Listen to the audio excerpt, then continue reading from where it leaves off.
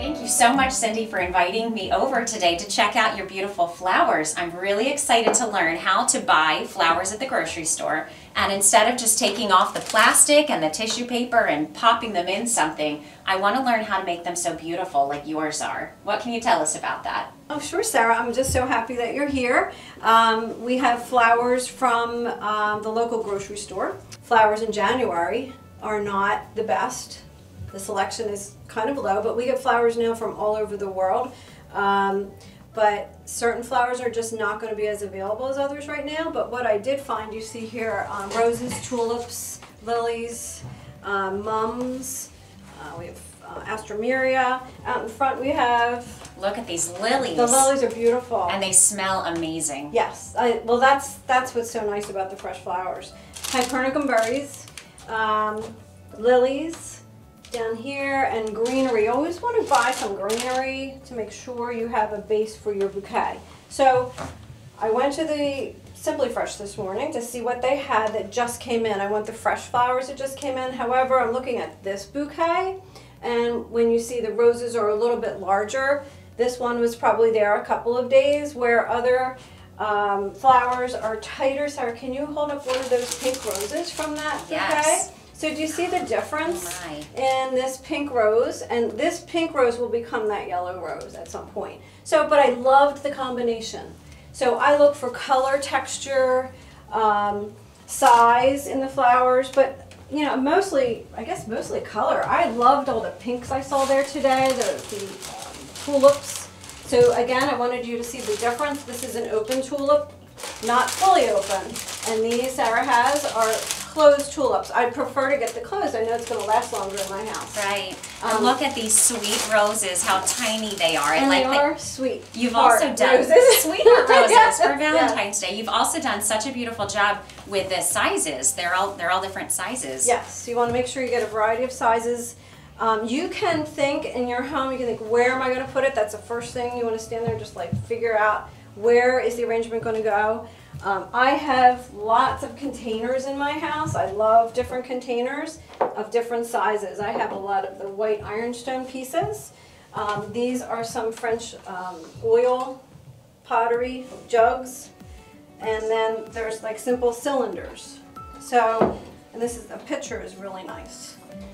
Pieces like this we do in our class. We have a class coming up for Easter, so it's in early April, and we use these crates, and we put foam in the crate. There's foam down there, Sarah, if you want to show them the foam. So there's a special foam that you would need. It's called Oasis, and you wet that.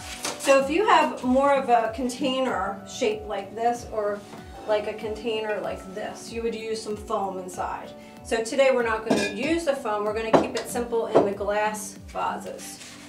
So our Easter class, Easter arrangement, we do a Christmas one, Easter, and then a Mother's Day. We use hydrangea. I use flowers in season, and they're always going to be your nicest flowers in season. However, I think I got some nice colors here today. Absolutely. I've got my clippers. Yep. Let's get started. Okay, so Sarah, if you want to pick some of these out, just pull that out. And what you're going to do is take all the green off. And it's kind of wilted because it's been in that package. And most important thing to remember. How high do you clip them? Right. Because this is That's higher than table height. Right, so you wouldn't take this and put it in here, right? It's just, it's falling, That's what it's mine too look high. like. Right. So what you want to do, this is the vase I'm using. You want to take, it's usually the height and a half. So the height of the vase and a half. Height and a half. Height and a half. So I just kind of eyeball that and cut. You can cut on an angle or straight. And then we just start creating. So you don't have to put every single flower into your arrangement. And then I might mix in, so I like these because they're short, right? I might mix in some of my sweethearts. So when you're looking for flowers, you want berries, you want greens, you want a focal flower. So for the focal point of this arrangement,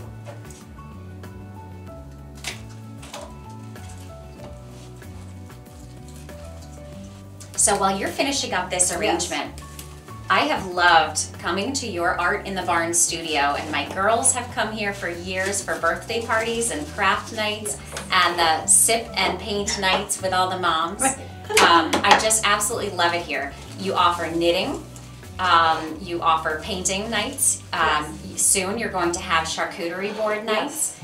What else do you do with kids and adults both? We're doing mosaic stepping stones.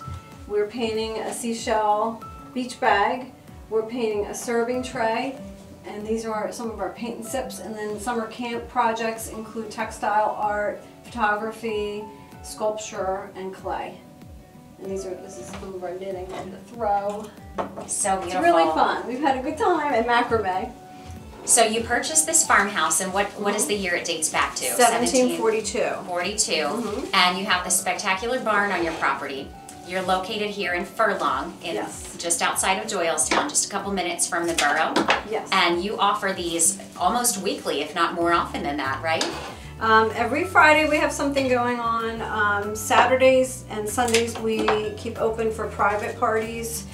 We have after-school art for kids on Mondays and Wednesdays.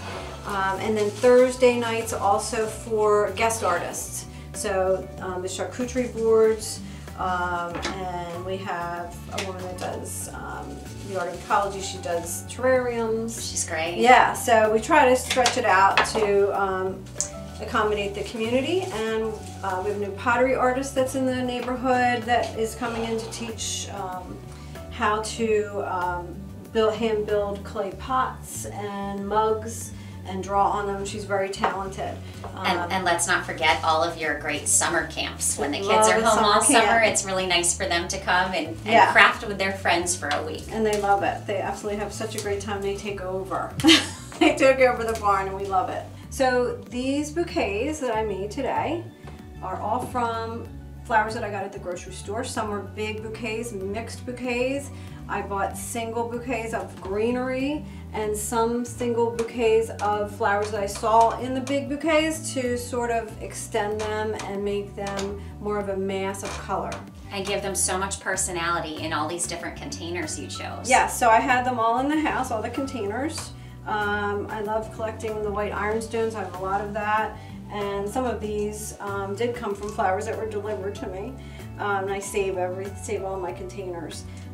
So I think that with everything I got today, I really created a lot of centerpieces. They're beautiful, spectacular. They smell good and the colors are nice and bright.